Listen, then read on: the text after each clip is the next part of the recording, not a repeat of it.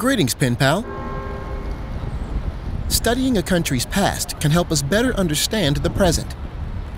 In 1776, British colonists gathered here at Independence Hall in Philadelphia to write the Declaration of Independence. This historic event began a war for independence against England. 11 years later, representatives from each colony returned to Independence Hall to write the U.S. Constitution and form the United States of America.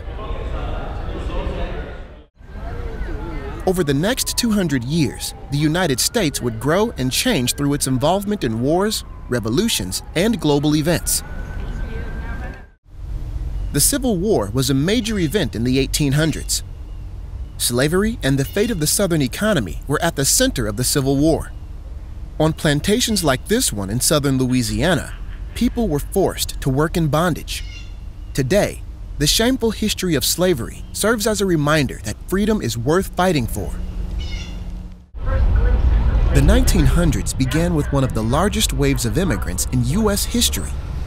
On Ellis Island, immigrants from Poland, Hungary, Greece, and other European countries arrived by ship and awaited customs before entering the United States. The United States remains a nation of immigrants. Each year, more than 1 million people from Mexico, Canada, China, India, and many other nations become U.S. citizens.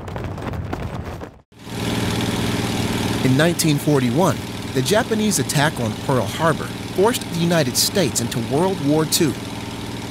A historian from Fredericksburg, Texas, takes veterans for rides in this World War II-era plane. These short flights help celebrate the brave men and women who fought in the war.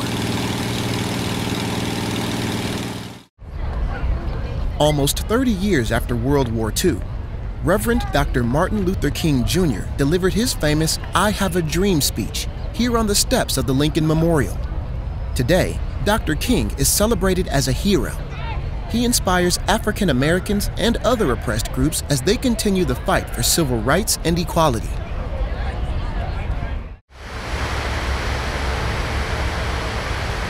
Few moments have defined the 21st century like the September 11th attacks on New York City and Washington, D.C. Here, at the World Trade Center Memorial in New York City, people from around the world reflect on this tragic event.